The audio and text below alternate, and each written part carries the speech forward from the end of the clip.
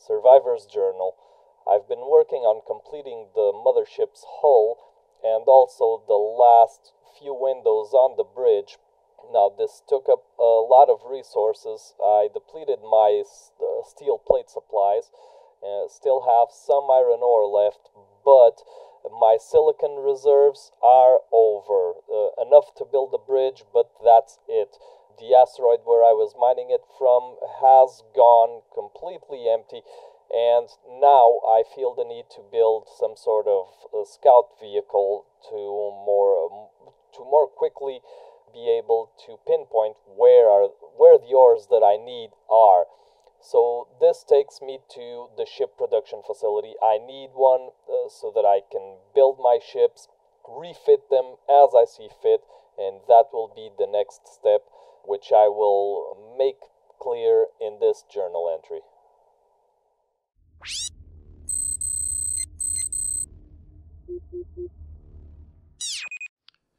Alright, first things first, I need to set a brake on the grinder wall here. So, I wanted to keep these two gravity generators accessible, so I'm going to give this a little slack here. I'm thinking that I'll be able to access them from overhead eventually. That'll be for the interior design of the ship. This thing is big enough that I can give myself some room to work with. But right now, I really want to set a brake here. If you'll remember from the last journal entry, I almost smashed the mass block into that block right there. So let me grab myself one of these and set it up right here, so that'll give it some slack there, and the mass block shouldn't hit the grind or the rest of the hull, that little support there where the gravity generators are. So let's just weld this all up and be done with this section here, so that I may move on to start the ship production facility, which is going to be, I imagine, very, very important.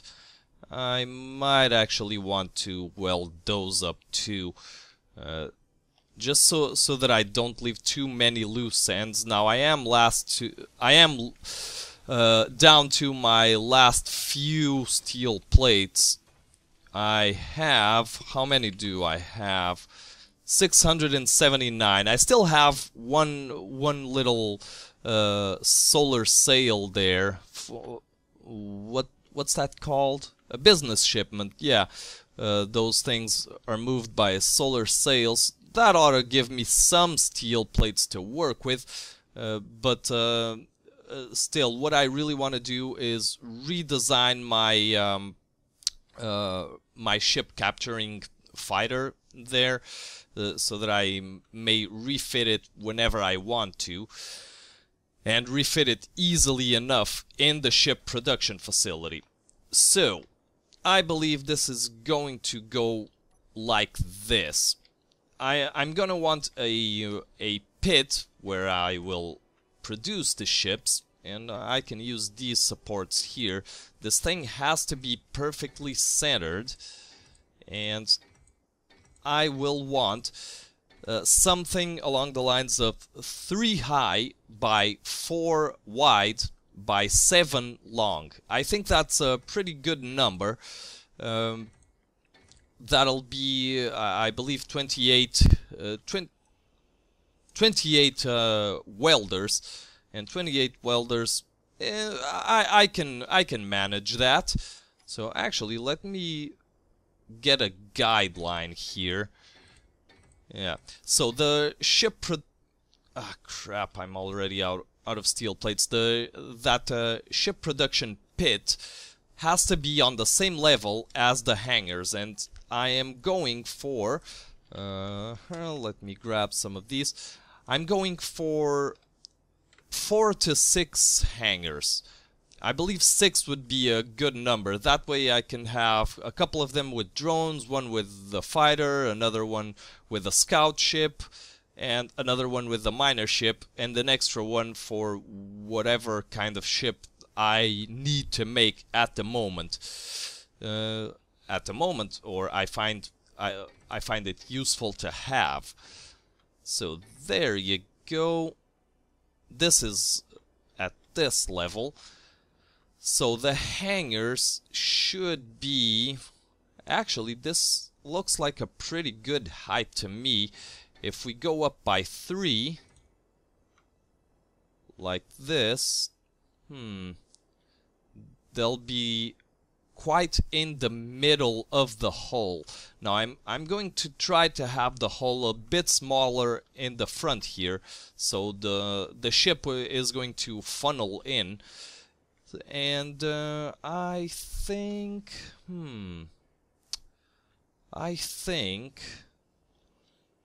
if I have the height of the ship more or less here, a couple of blocks over this guide shaft here, yeah, let's go a couple more up. So that was 3, 1, 2, 3, 4, 5. Okay, so that's gonna be that block there. This standard armor block is going to be the top of the production facility. I think this is far enough out. So the hangars will be on either side, and the transport system from the production facility to the hangars is going to be automated, and it's going to allow us to clear these guide shafts here, so there'll be no problem. Although, well, maybe I could fit them... No. That would be way too tight. I don't want to work with that. Okay, so 1, 2, 3... And this at this level will be the welders. So 1, 2, 3, let me just mark this here. This will be the bottom, and it will be bottomless, I believe. So 1, 2, 3, 4, 5, 6, 7. And then 8, and come back down. Okay, 1, 2, and 3. And then this. Okay. 3 high, 7 long, and 4 I'm already seeing a problem, of course, that 4 standard armor blocks wide is an even number, and that would throw this part of the mechanism off center, and I really want it centered with the ship. So let's go 5 wide instead, and go 1, 2 this way, and 1, 2 this way. Then an extra one for the wall. There you go. Okay, I'm going to finish up this this parallelogram here to have the volume inside, to have a better visual cue of what I'm working with, and as soon as I have that and I'm ready to go on to the next stage of building, I'll relog. Okay, next step is going to be setting up the welding mechanism. So I'm going to just pull these guides here, and carrying these oxygen bottles with me is really hindering my progress, since I can't really carry much else along with it. So let me grab an extra 30 of these, and maybe a couple of these, just so that I have enough materials to complete this segment. Now, this is only a wireframe for now, but I am still going to weld this up in this journal entry, just so that I don't have all these wireframes spread around. So these are the connecting...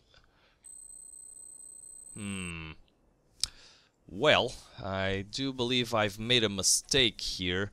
If I grab the welders... Welders are 2 standard armor blocks long, so this piston has to be an extra standard armor block tall. So let me take care of that right now.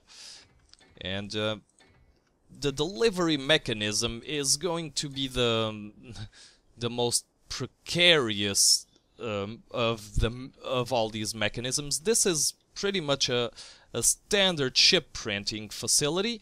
I have a guide piston up there with welders. So let me grab these. 6. I have to be careful with the way I orient these. I'm seeing a problem. I assumed that they had portholes on all the sides, but they do not, which means I'm going to have a network of either of tubes and conveyors to have this set up. So it's going to have to be piston, then tubes and conveyors, then the welders. I'm going to have to lift this up just a bit more, so I'm going to do that and log back in.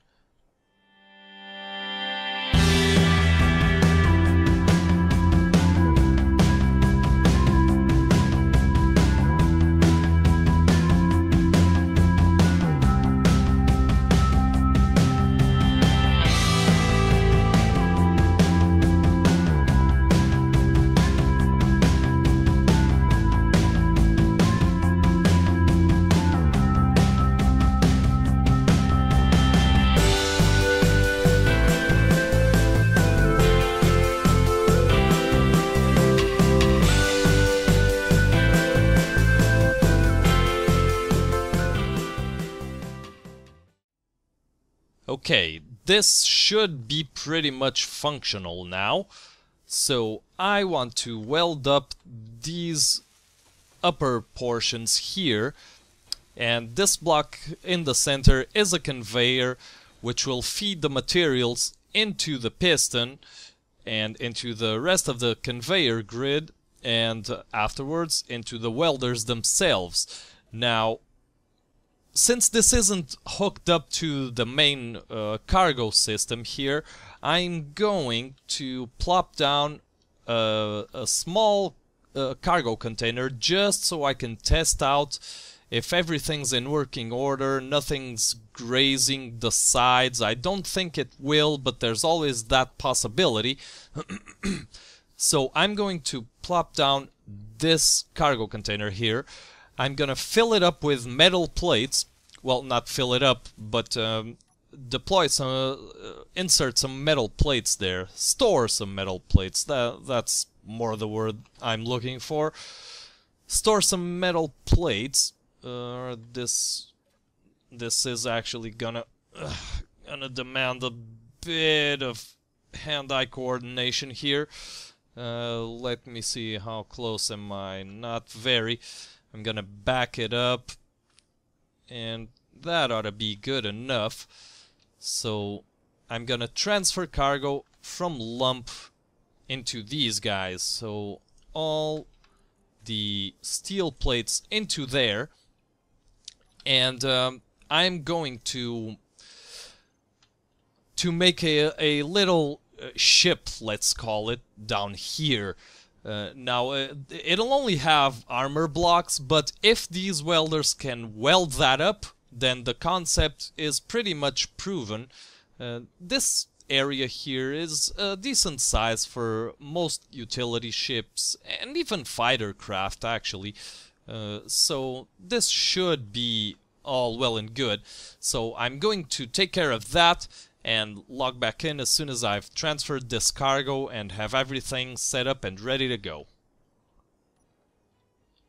Alright, I believe I have everything set up for a couple of live tests. Now, a couple of things. First, I guided myself concerning the ship height.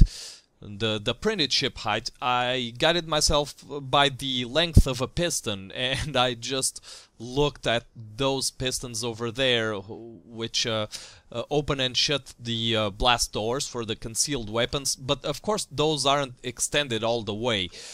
So that's why I initially thought that the maximum ship height, printed ship height, would be 3 blocks, but of course it's more. I think it's around 5. Now, that having been said, I had to lower the ground, so to speak, although there isn't going to be a ground here. Underneath is going to be the ship pickup mechanism, which I won't be making during this entry. I also lost the little object I had here, so I believe it was in one of my attempts to bring the piston down after making it go up, and the object must have snapped off or something, but I still had its blueprint, so the blueprint puts it right in there, and I already tested this out. The welders don't reach as far down as this level here, so any ship that I print here has to be slightly elevated from this. As you can see from here, only one block, one small ship standard block ought to suffice. Now, I am going to test this out, make a complete test. I have all the elements I need on that cargo container there. And I want to see if the welders weld as far as here, because that means if they do, all of this is completely weldable. I had to make a couple of changes here because things were getting in the way of the welders, and of course I put in too many of the conveyors. Of course I only need one row of these, the rest the welders themselves are connected up. So, without further ado, let's make a live test here, and I've already set up a timer block. So, timer print, timer block start printer. This will... I hear stuff being welded. This will pull up the piston as slow as 0.1 meters per second, and I'm already seeing a problem here. Yeah, that's not gonna work because it needs time to actually get to the ship itself. So, piston, welder, no, welders, printer, that's the welder. Let me see, piston printer. There you go. Toggle block off, and welders. Toggle block off. So what I'm gonna have to do is keep the welders or keep the piston extended for I'm going to say, if there's a big ship here and it still needs to weld up these armor blocks, which will probably be these connecting blocks here, I'll probably replace with conveyor tubes, because they build and grind way faster than standard armor blocks. But I believe I'm gonna give it like 20 seconds before the piston starts retracting, so I'm gonna set that up and be right back. Alright, everything's set up, second test ready to go, and I forgot I took that blueprint with the projector on, so it's projecting itself all over again, and I'm wondering how... Did it disappear? No, it did not. However, I can't see it from down... Oh, yes I can. There it is. Yeah, it only projects itself once, because the second projector isn't built yet. But everything's ready to go, so, without further ado, let's see if by waiting 20 seconds here, print start sequence, timer block, start printer, start. There you go. Now this is going to weld and wait for 20 seconds before the piston starts retracting. and I'm very curious to see if that time interval is enough to allow it to build everything. Now, as soon as it starts pulling up, I'm not sure if it's going to be able to build right now that second chain. It's starting to build it now, but it's not going to be able to weld up that landing gear there, I don't think. No, it wasn't. It was too fast, but this is something that with a ship printer has to be taken into account. If you have a setup where the welders start welding from, let's say, here, and then the chassis of the ship goes up, in this case it went up by a couple of blocks. The landing gear's here, then goes one up, then goes another one up. It gets to there, to another point in the frame, and goes down, which would be that landing gear. The ship printer won't be able to pick that up unless it's a very minute distance, like if the welders are right on top of here. I wonder, this was almost welded up. Oh yeah, there weren't enough large tubes there, so if there were, these would have been welded too.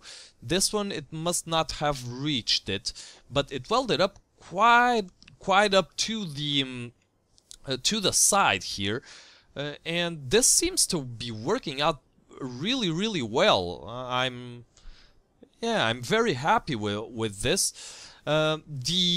Let's call it the projection mechanism is going to be a little hard to design. I have a couple of ideas for that, but I still have to flesh them out. I do have a timer block to to reset the printer, but I'm not gonna use it yet, because if I do, let's say welder print, yeah, if I do, toggle block off. If I do, it will reset the printer like the name suggests, bring it back down, and it will crush that. I have to retrieve these supplies here. I'm probably gonna use lump for that. But yeah, on the next journal entry, I'm not sure what I'm gonna work on, if the projection mechanism or the ship delivery mechanism into the hangar base. But in any case, that's going to be for the next entry. So for now, I will be signing off. Hey everybody, just wanted to thank you very much for watching. Welcome to all the new subscribers. We're almost at 260 now, so we're growing fairly well, and you guys seem to be enjoying this. So we're gonna keep it up. Don't forget, City Skylines twice a week now, and Homeworld Remastered will be making a return soon enough, so stay tuned. And until then, as always, I have been TheNirl, and I hope you have an awesome day.